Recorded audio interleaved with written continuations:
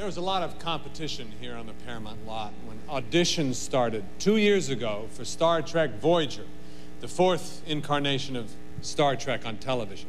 Now, many actors were considered for the various roles, and to show you how that process works, we've asked a group of actors to recreate their audition for you. Now, out of this first group, I'm sad to say only one actor was actually cast in Voyager. The others had to scramble and kind of do the best they could in the business. Captain's log, stardate 47259.3. Captain Catherine Janeway, commanding the USS Voyager. She is an untested ship with an untested crew, but I believe over time we will grow to work as an efficient and cooperative team. Are we gonna fly this thing, or are you just gonna yak, yak, yak?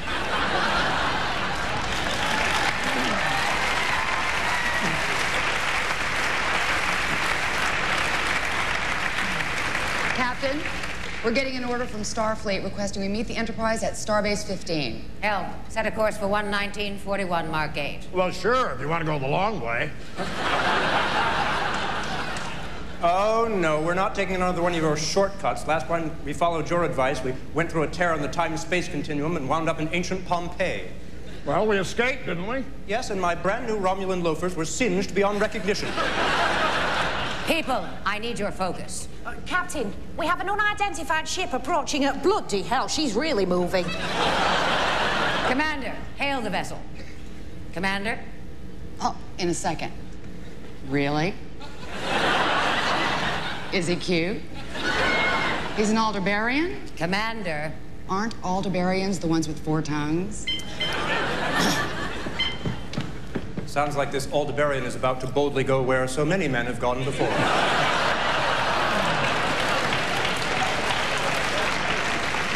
I heard that. Hey, what do you know? They're hailing us, but it's not coming through. There's transmission problems. Well, that's the trouble with these modern starships. In my day, you had a simple communication system. Didn't have all these fancy flashing lights and dials, but it worked. I know. It just launched a tin can at the other ship and then pulled back until the string was taut. But it worked. Ooh, I believe I have an explanation for our communications problem, Captain. While we were in port, I had them install a banality filter. It keeps us from being bothered by any messages that are overly insipid or jejune. Disengage the filter. Oh, I can't. I can't even get my phaser to stop flashing 12 o'clock. Excuse me, Captain. Members of my species are a bit telepathic. Perhaps I can use my powers to communicate with the alien vessel. Lieutenant, you're not from another planet. You're from England, aren't you? Shh, quiet. I'm getting something. It's coming through strong now. They want to attack. No. It's not an attack. It's more of a desire to embrace. No, hold on. Captain, I believe they want to breed with us. Wait a minute. This isn't coming from out there. It's coming from in... Well, that was fun, wasn't it?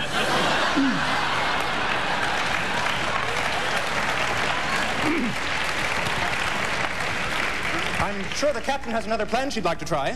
Well, why don't you fire a photon torpedo at them? What if they're a friendly ship? Well, then it'll be easier. They won't shoot back. Oh. Captain, I'm reading an energy source from the alien vessel. It's a transporter beam. We're being boarded. Red alert. Oh, loud noise, headache. Oh. Captain, I'm not sure I'm reading this instrument panel correctly, but either we have a malfunction in our left turn signal, or there's an armed Klingon on board the turbolift.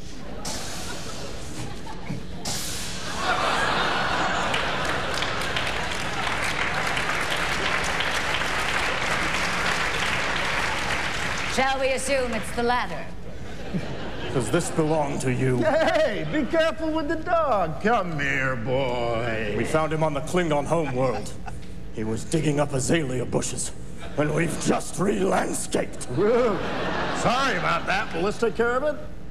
Well, yes.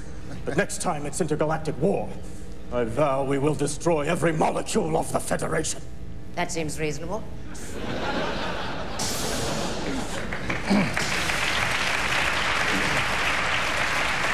Now do you see why we shouldn't have pets on starships? Well, you let her have a pet. She had that big hairy thing with the horns and the 3 eyes. That wasn't a pet. It was a date.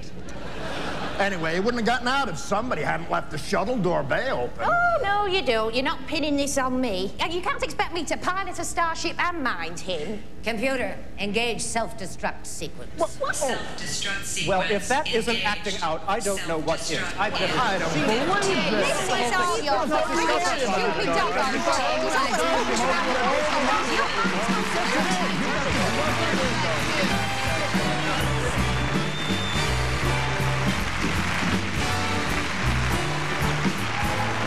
Star Trek 30 and Beyond continues with salutes from John Larroquette, John Delancey, and a special musical performance by Kenny G. But first, more from the Trekkers' Choice Awards. Starfleet officers aren't always prepared for every situation. Your favorite fish out of water is Scotty. Hello, computer.